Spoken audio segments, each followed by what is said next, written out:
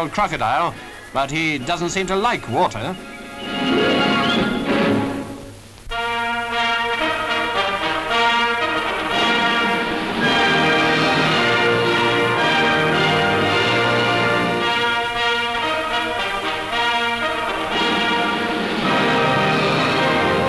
The stadium in Vancouver was packed for the climax of the games, and the big crowd saw His Royal Highness arrive to witness the marathon and the mile.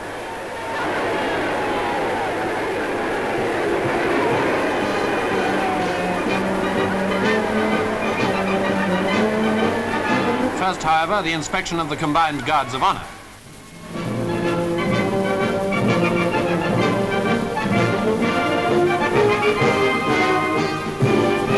Then a friendly chat with some of the athletes before taking his place beside Lord Alexander.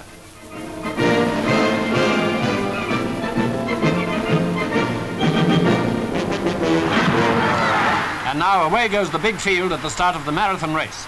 Jim Peters, the England team captain, was the favourite, but the distance of 26 miles takes about 2.5 hours, so meanwhile there's the miracle mile to watch.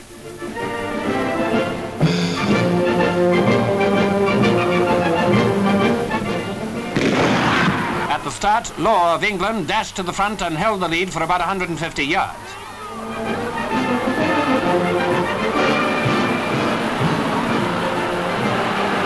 Then Landy of Australia, who broke the world record in Finland last June, took over.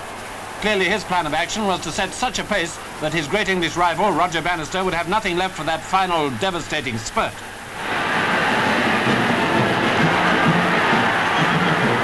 Landy kept it up with Bannister in second place, but some way behind.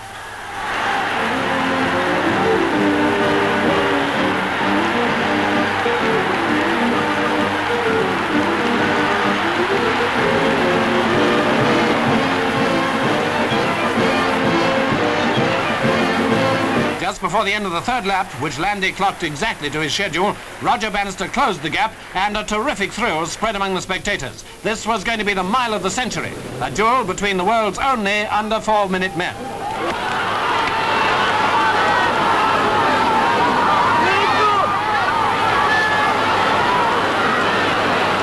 "80 yards to go, and Bannister passes Landy. Just look at him go. This was what he called his finishing kick. What a kick!"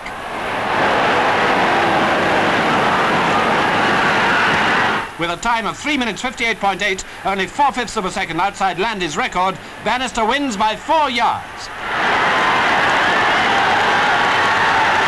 Obviously a supreme effort, and he'd used up the last ounce, but what a tremendous triumph. His first thought was to congratulate Landy, who also beat the 4-minute mark, but victory was Bannister's.